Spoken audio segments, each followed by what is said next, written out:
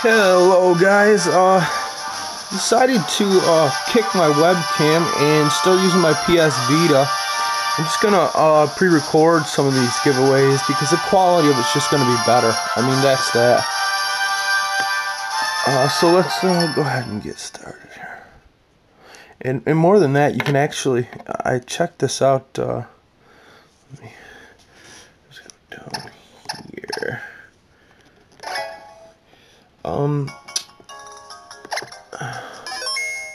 You can actually see the name of the people that I'm wonder trading as well, which is kind of better than before as well.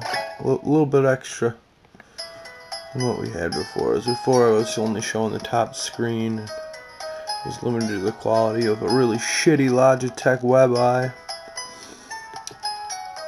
So at least now you can at least see a little bit of the other screen this way, I figure, and the quality will be tremendously better than previous videos.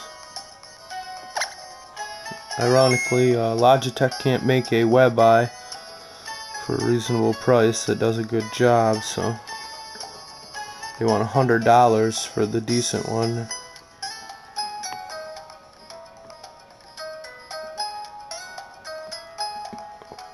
And to that we say, kiss our ass. Let us shout. That's what I told everyone. Let's see. Alright, Wonder Trade. Yes. So we're gonna give away some Mewtwo's. Let me set this up. This is my Elite 4 sweeping Mewtwo. Let's see if I can get this up a little bit for you here. Let's see it better.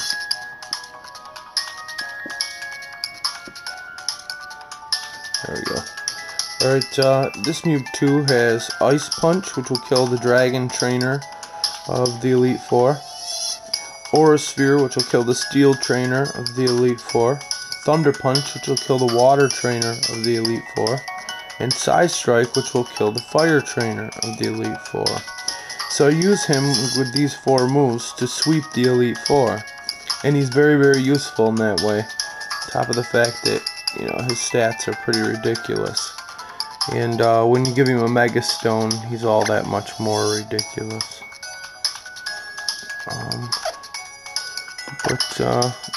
Yeah, so I set this guy, I usually set my Mewtwo's up to kind of sweep the Elite 4. He has Pokerus, so you can spread it to the rest of the people in your party, etc. So let's give away this whole friggin' box of Mewtwo's right here. These Mewtwo clones. XYHAX.BLOG Promotionals. Send them all out.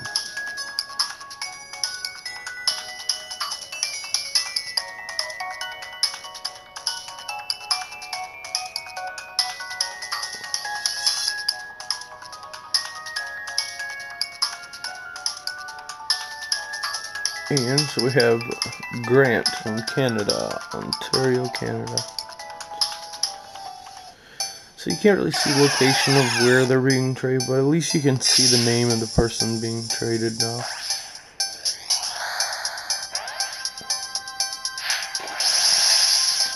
And that's a little something more than we'd had previously.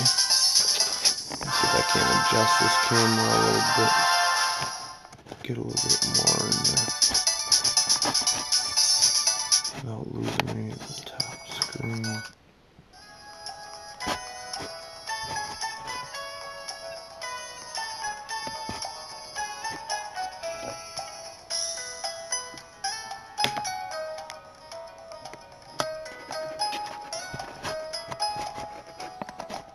There, and that should give you guys a view of the whole damn thing. Both screens, anyway.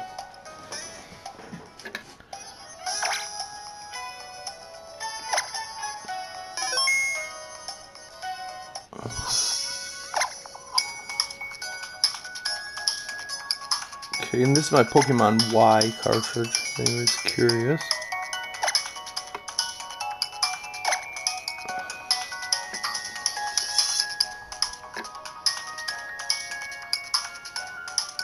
Still got to work on my national for my Y cartridge. to unlock my shiny charm on my X cartridge. I've got 718 Pokemon, which unlocked a gift from Sycamore. He gave me shiny charm as well as an oval charm, and the shiny charm increases the chances of finding a shiny in the wild, which is cool. Alright, there we go. So now you can see the location of where it's being traded from as well. At the base of the screen.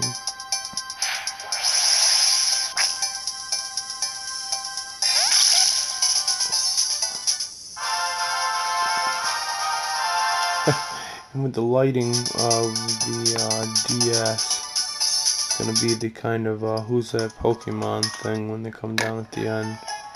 It almost looks like a silhouette. But the point is, so you guys can see us trading these away. You guys can see them going on over Wonder Trade. Out to the masses.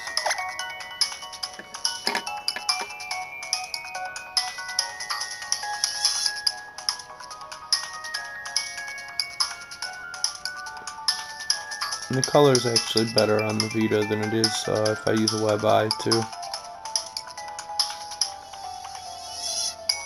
To usually read the text and things of that nature. So.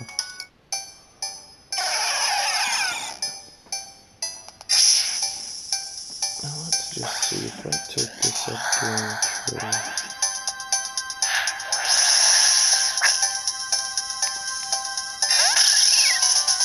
You guys will see it color a little better at that angle. It looks like you would, actually. Question is, will the DS stay there? Yeah.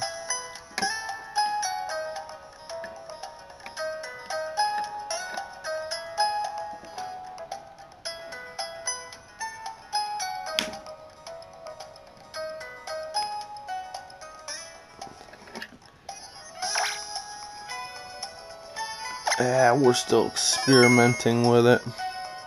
Just want to get something where I can show you guys the giveaways, and it be you know, good enough quality for you to see the Pokemon we're giving away, where it's going, etc. It doesn't have to be perfect, but god damn it, I want it to be viewable.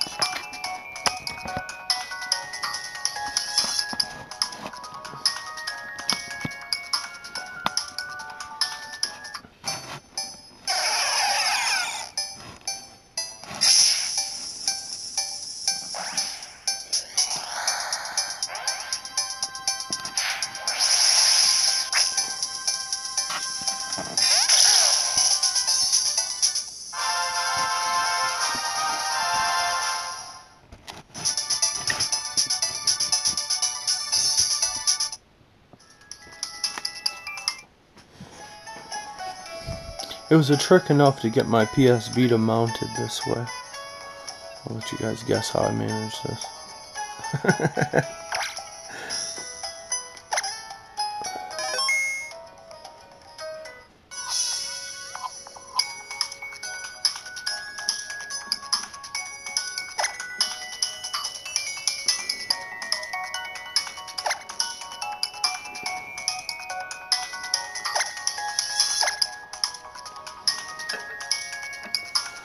There we go.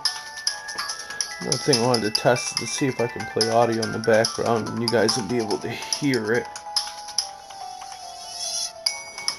Sometimes I like to play a little George Carlin or something while we're trading.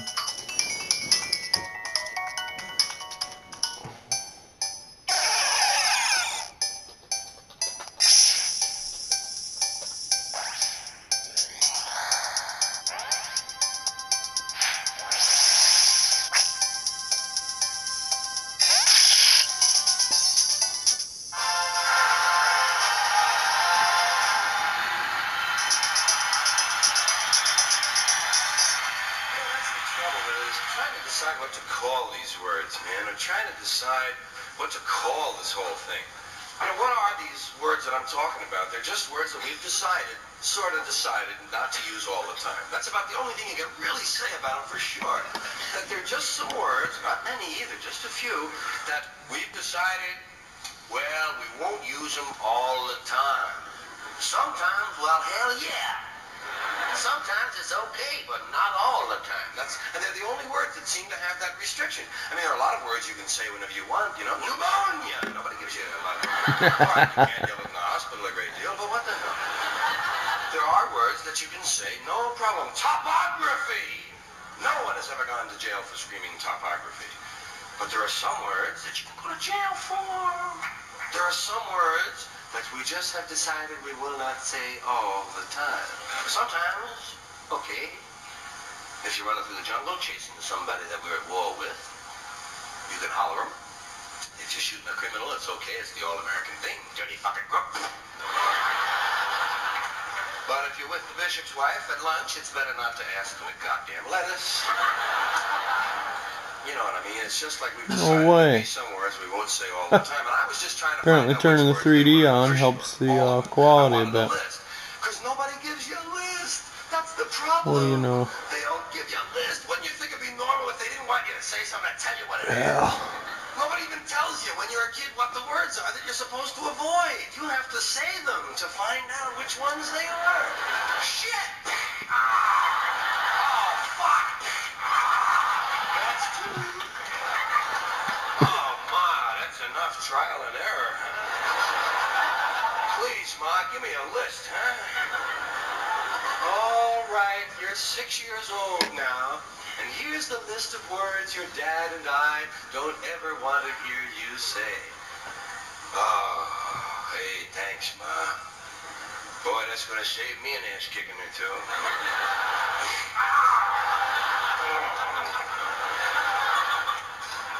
Yeah, you never know what's going to be on the list. Because it's always somebody else's list. You didn't make that up. Somebody told you that shit. They told you better not say that. So you gotta, and you don't know what's going to be on their list. God, people's lists even change from day to day. Some people on Friday night got a list, you know, nothing about 2 or 3 words. Sunday morning, goddamn, they made 27 words. These are the same people 2 days later. Different list. So you got to kind of watch out what you're going to believe from them. The trouble is, I was trying to find out what these words might be. And I wanted to know the ones that you could never say on television. I mean the filthy words that are always filthy. There are a lot of these little two-way, double entendre words that have 2 meanings, words that are okay part of the time. I call them like part-time filth. Some of these words, they're only 50% dirty. You have words like ass. Ass is hardly even a dirty word anymore, but it has a few meanings that you can't say on television. That's what I was talking about. What can you say on television? That's another one of those places where we can't use these words all the time. But some of them are all right some of the time. Ass is all right on television. You can say on television things like, well, you've made a perfect ass of yourself tonight. But you can't say, hey, let's go get some ass.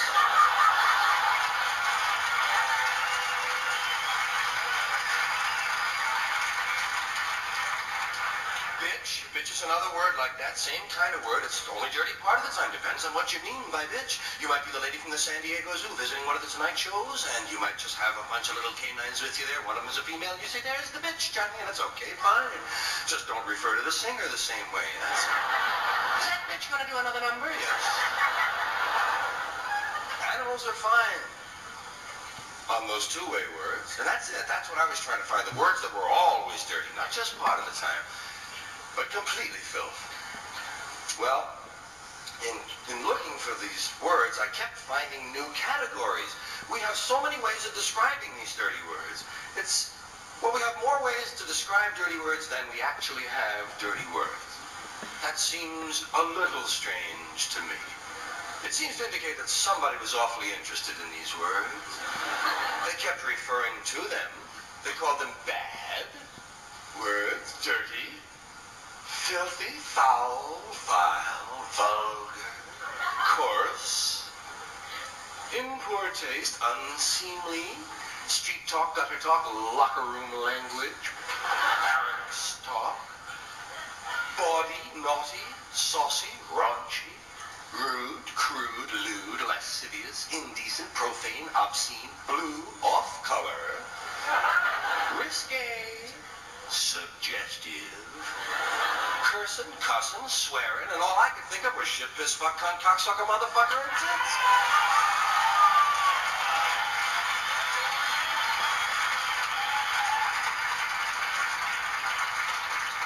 Shit, piss, fuck, cunt, cocksucker, motherfucker, and tits. That was my original list. I knew it wasn't complete, but it was a starter set. Shit, piss, fuck. Yes, WBAI is the one who played them. Shit, piss, fuck, cunt, cocksucker, motherfucker, and tits. Now, that was the original list. We've added a few words since then. We've added fart, turd, and twat. And I know there are some other words that many of you are wondering about, why they haven't been considered, why they haven't shown up on the list thus far. We're looking at them all very closely. Some of your favorites might make the list this year. Asshole, ball bag, hard-on, piss hard, blue balls, taint, nookie, snatch, box, pussy, pecker, peckerhead, pecker tracks, jism, joint, donaker, dork, poontang,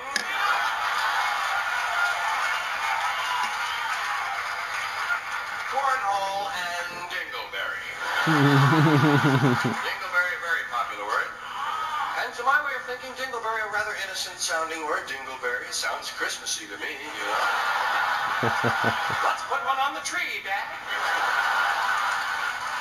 I would have been out here a little bit sooner, but they gave me the wrong dressing room, and I couldn't find any place to put my stuff. And I don't know how you are, but I need a place to put my stuff. So that's what I've been doing back there, just trying to find a place for my stuff. You know how important that is. That's the whole meaning of life, isn't it? Trying to find a place for your stuff.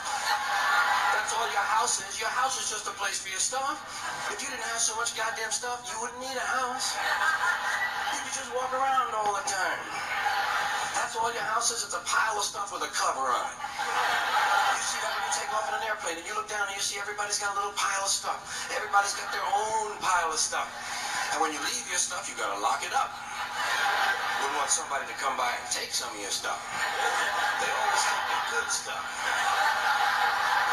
They don't bother with that crap you're saving. Ain't nobody interested in your 4th grade arithmetic papers. They're looking for the good stuff. That's all your house is. It's a place to keep your stuff while you go out and get more stuff. Now, sometimes you've got to move. You've got to get a bigger house. Why? Too much stuff. You've got to move all your stuff. And maybe put some of your stuff in storage. Now imagine that. There's a whole industry based on keeping an eye on your stuff. Enough about your stuff. Let's talk about other people's stuff. Did you ever notice when you go to somebody else's house, you never quite feel 100% at home? You know why? No room for your stuff.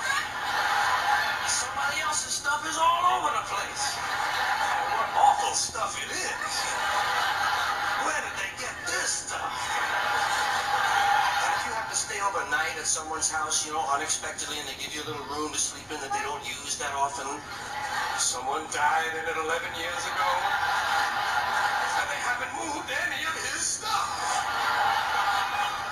Or wherever they give you to sleep, usually right near the bed, there's a dresser, and there's never any room on the dresser for your stuff. Someone else's shit is on the dresser. Have you noticed that their stuff is shit, and your shit is stuff?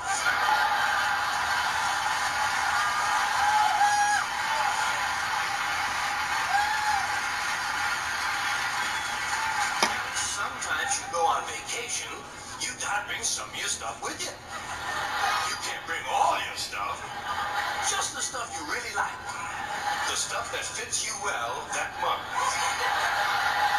Let's say you're gonna go to Honolulu. You're gonna go all the way to Honolulu. You gotta take 2 big bags of stuff. Plus your carry-on stuff, plus the stuff in your pockets. You get all the way to Honolulu and you get in your hotel room and you start to put away your stuff. That's the first thing you do in a hotel room is put away your stuff. I'll put some stuff in here, put some stuff in there. There's another place for stuff here. I'll put some stuff over there. You put your stuff over there. I'll put my stuff over here. There's another place for stuff. Hey, we got more places than we've got stuff. We're gonna have to buy more stuff.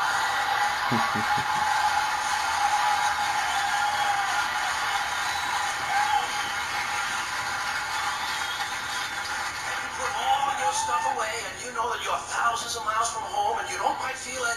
but you know that you must be okay because you do have some of your stuff with you. And you relax in Honolulu on that basis. That's when your friend from Maui calls and says, hey, why don't you come over to Maui for the weekend? Spend a couple of nights over here. Oh, shit, no. Now, what stuff do you bring? Right, you've got to bring an even smaller version of your stuff. Just enough stuff for a weekend on Maui. And you get over and you're really spread out. Now, you've got shit all over the world. You've got stuff at home, stuff in storage, stuff in Honolulu, stuff in Maui, stuff in your pockets. Supply lines are getting longer and harder to maintain. You get over to your friend's house in Maui and they give you a little place to sleep and there's a little window ledge or some kind of a small shelf and there's not much room on it, but it's okay because you don't have much stuff now. And you put what stuff you do have up there. You put your imported French toenail clippers, your motor readers with the 45-day guarantee, your cinnamon flavored dental floss, and your Afrin 12-hour decongestant nasal spray. You know you're a long way from home. You know that you must be okay because you do have your Afrin 12-hour decongestant nasal spray. And you relax in Maui on that basis. That's when your friend says, hey, I think tonight we'll go over the other side of the island and stay at my friend's house overnight. Oh, shit. Now, what do you bring? Now you just bring the things you know you're going to need. Money, keys, comb, wallet, lighter, hanky, pens, cigarettes, contraceptives, Vaseline, whips, chains, whistles, dildos, and a book. These are just plain old words that are sort of fun to think of or look at more closely than usual. Things like hot water heater.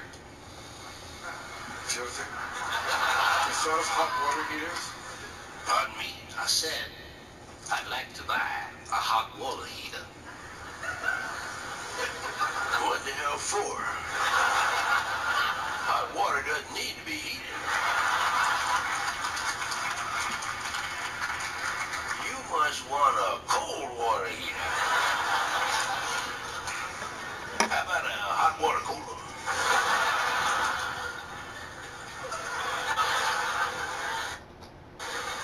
Yeah, some words are fun. Words like flammable. Flammable. Inflammable, and non-inflammable. Why are there three? Does it seem to you as though 2 words ought to be able to handle that idea? I mean, either the thing flams or it doesn't flam. Now, flammable, that's the one that's on the side of the truck. Flammable. As if you're going to get out of your car at 60 miles an hour and smoke on his truck.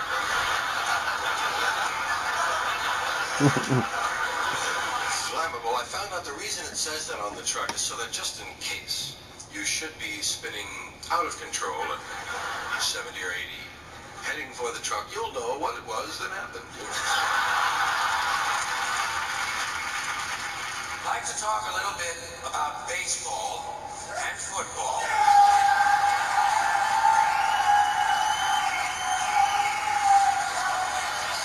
Starting with baseball. Baseball is different from any other sport in a lot of different little ways. For instance, in most sports, you score points or you score goals. In baseball, you score runs. In most sports, the ball or the object is put in play by the offensive team. In baseball, the defense puts the ball in play, and only the defensive team is allowed to touch the ball. In fact, in baseball, if an offensive player touches the ball intentionally, he's out. Also, most sports, the team is run by a coach.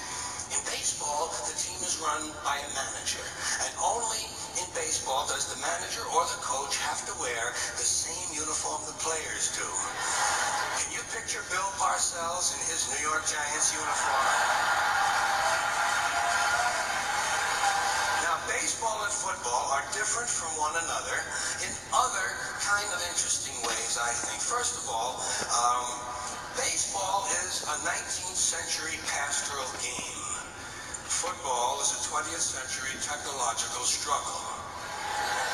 Baseball is played on a diamond, in a park.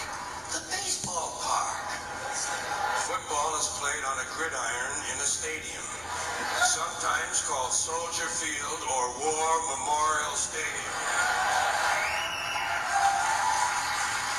Baseball begins in the spring, the season of new life. Football begins in the fall when everything is dying. In football, you wear a helmet. In baseball, you wear a cap.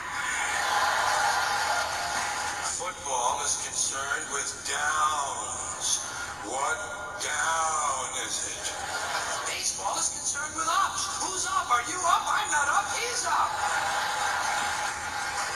In football, the specialist comes in to kick. In baseball, the specialist comes in to relieve someone. In football, you receive a penalty. In baseball, you make an error. Whoops. Football has hitting, clipping, spearing, blocking, piling on, late hitting, unnecessary roughness, and personal fouls. Baseball has the sacrifice.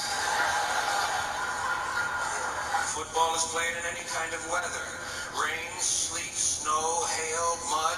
Can't read the numbers on the field, can't read the yard markers, can't read the players' numbers. The struggle will continue. In baseball, if it rains, we don't come out to play. We can't come out to play. It's raining out.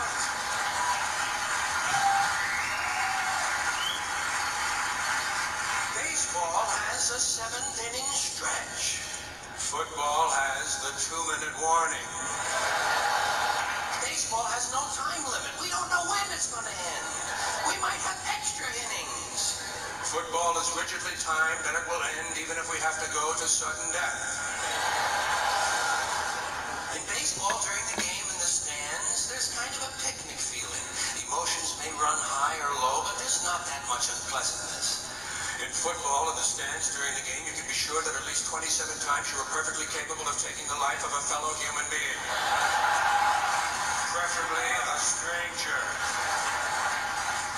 And finally, the objectives of the two games are totally different. In football, the object is for the quarterback, otherwise known as the field general, to be on target with his aerial assault, riddling the defense by hitting his receivers with deadly accuracy, in spite of the blitz, even if he has to use the shotgun. With short bullet passes and long bombs, he marches his troops into enemy territory, balancing this aerial assault with a sustained ground attack which punches holes in the forward wall of the enemy's defensive line.